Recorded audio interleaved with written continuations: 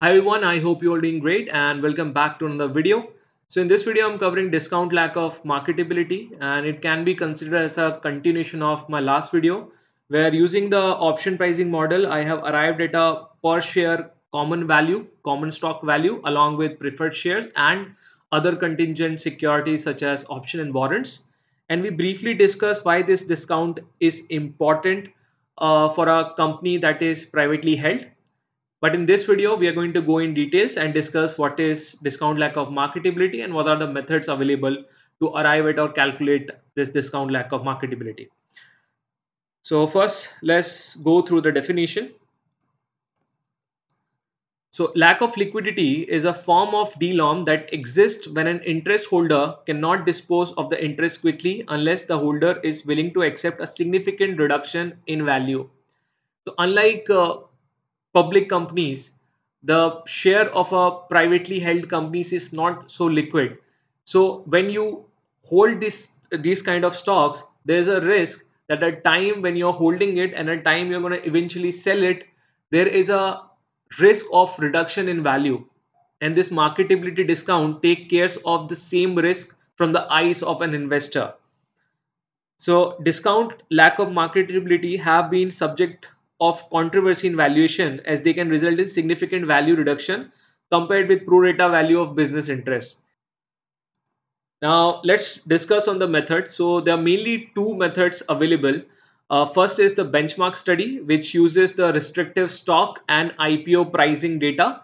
And the second is the security based approach, which uses the option pricing model. So we're going to go through both the methods. So within the benchmark study method, we have restricted stock method. Okay, let's discuss restrictive stock method.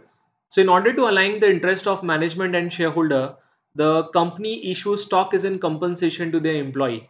Now these particular shares are restrictive in nature because they cannot be easily sold in the market, and sometimes employees have to fulfill certain condition. For example, be in the company for at least 5 years. Having said that, there are a lot of empirical studies being undertaken which compares the price of these restrictive stocks versus publicly available in the secondary market, and this is applicable for public companies. So let's go through the slide. For a public company, restricted stock consists of unregistered shares of ownership that are not publicly traded and are usually held by insiders such as executive and directors. They are restrictive since they have restriction in terms of being non-transferable and non-sellable to deter the early selling of the shares. Since executive and directors need to have a vested interest in the company, they must hold a certain number of shares themselves so that their interests align with the shareholders. The restrictive stock method of measuring the DLOM assumes that the difference between the regular common stock and restricted stock is the amount of DLOM. So let's say if the price of restrictive stock is $8 and the price of the same share which is available in the secondary market is $10, that implies that the discount is 20%. So I have taken a snapshot of empirical studies of these restricted stocks, and these are various studies and the observation period and what is the median price discount. So on the basis of these studies going from 10% to 45%, and taking a glance, it's the average across the studies looks like around 20 to 25%. Okay, so the next method under the benchmarking method is the IPO method. So within the IPO method, what you do is you compare the pre-IPO price versus the price when the stocks gets listed on the secondary market, and whatever the price difference is the lack of marketability discount. So let's see what this slide says. And initial public offering is the process of offering shares of a private company to the public through a new stock issuance on the financial exchange. It allows a private company to gain access to a broader range of investor as well as improve the legitimacy of company. General definition of what IPO is. The IPO stock goes through a process of moving from pre-IPO price to post-IPO price. The pre-IPO price potentially represent the value of private company, and the post-IPO price represent the value of now public company. The IPO method of measuring the DLOM assume that the difference between the two prices is the amount of the DLOM, the discount lack of marketability.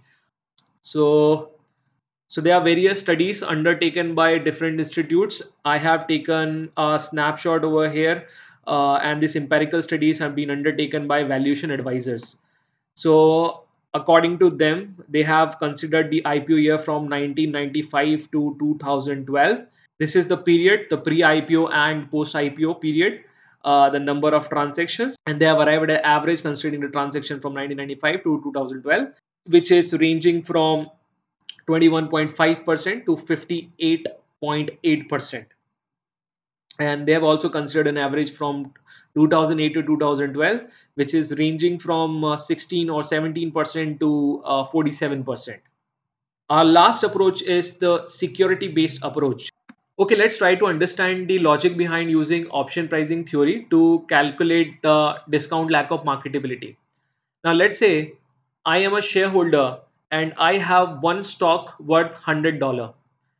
Now, when we discuss the lack of marketability, what is the risk? The risk is that, let's say, after 1 year, when I'm going to sell the share, if the value of share decline from 100 to 80 or 70, I can realize a loss of 20 or $30. Now, to mitigate this risk, what I can do is I can buy a put option. So I can buy a put option at a strike price of 100. If the price will go down from 100 to 80, I will lose out on the basis of spot price, but I will gain on my put option. Similarly, after 1 year, if let's say the prices goes down from 100 to 60 on the basis of spot price, I may realize a loss of $40, but on the put option, I can gain $40. So in a way, put option is helping me to mitigate my risk. But in order to mitigate this risk, I have to buy a put option. And to buy a put option, the cash outflow from an investor side is the payment of the premium, because to buy a option, either call option or put option, any option holder has to pay the premium. So basically the premium that the investor is paying to mitigate the risk is the discount. So let's take an example. The value of my share is $10, and I have bought a put option and paid a premium of $2. So in this case, the discount lack of marketability is $2 divided by $10, which is 20%. So let's go through the slide. Security-based approaches utilizes theoretical option pricing model, illiquidity estimates demonstrated by traded stock prices and option prices. Schaff authored a 1993 study in which he related the cost to purchase a European put option to DLOM. He concluded that if one holds restricted or non-marketable stock and purchases an option to sell those shares at a free market price, the holder has in effect purchased marketability for those shares. The price of the put is the discount for lack of marketability. The input in the Black-Scholes model are stock prices, strike prices, time to expiration, interest rate, and volatility. The general Greeks of Black-Scholes or option pricing model. So other known approaches are Longstaff study and Finnerty study. They are somewhere, so the principle is option pricing model only, but they used a different strike price or slight variation of what we are going to study. So we are going to discuss the European put model. And so last time when we used the option pricing model, we calculated the value of call option. But in the case of discount lack of marketability, we will arrive at a price of put. So let's go to the model and calculate discount lack of marketability. So this was the formula for call value, which we built from scratch. If you haven't seen my last video, I'll encourage you to go and check that video. So we need all of these inputs to calculate our DLOM. So I'll just simply paste it over here, and we will also copy the formula. One of the input of Black-Scholes model is D1 and D2, which we calculated last time. So the formula will remain the same in case of put option or call option. So I'll paste the formula. One of the assumption in this model is that your strike price and your spot price is going to remain the same. So I have taken 1. This is a risk-free rate which we used in our model.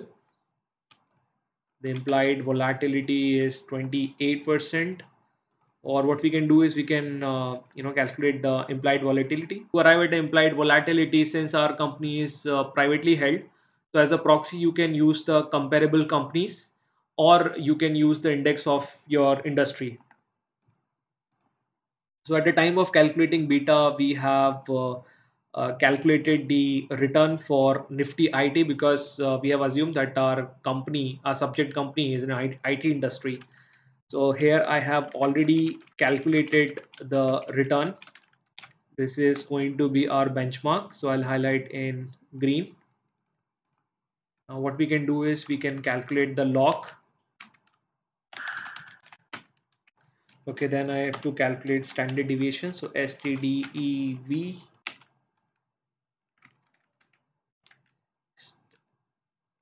standard deviation of all of these numbers.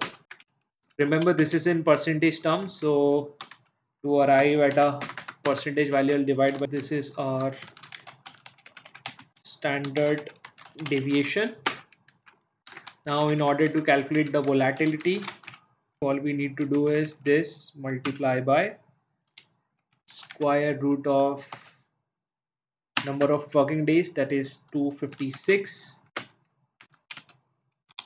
and this is our volatility value. So volatility is 34%. So I am going to input this 34% in my DLOM model, and now I'll calculate the put value. So the value of put is x is equal to x is your strike price multiply by e raised to the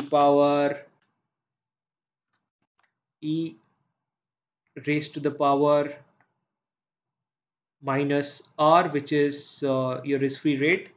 So minus r multiply by t is your time to maturity, bracket close, multiply by 1 minus normal distribution of d2. So normal distribution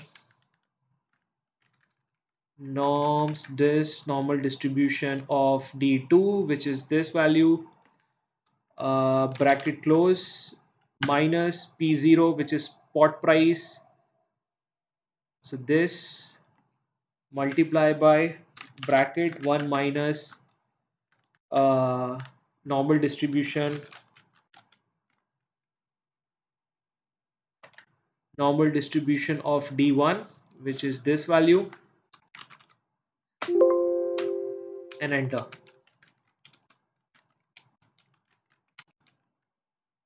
So this is your put value. Now all I need to do is to calculate the DLOM. This value divided by the spot price, which is 25%. So 25% is our discount lack of marketability.